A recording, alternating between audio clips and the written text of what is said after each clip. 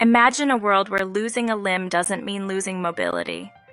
This isn't just science fiction, it's the reality of bionic limbs.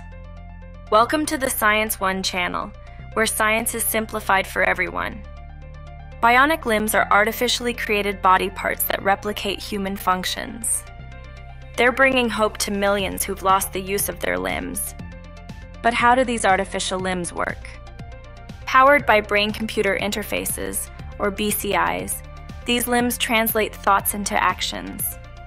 When you think about moving your arm, your brain sends electrical signals. BCIs decode these signals, turning thoughts into physical movement. Advanced bionic limbs now offer unprecedented control.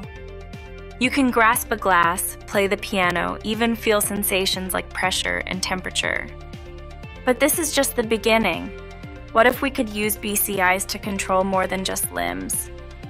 Research is underway to use BCIs for treating neurological disorders, controlling smart devices, and even virtual reality gaming. Bionic limbs and brain-computer interfaces aren't just changing lives, they're shaping the future of humanity. Stay tuned with Science One as we explore more breakthroughs in science. Don't forget to like, share, and subscribe for more fascinating insights into the world of tomorrow.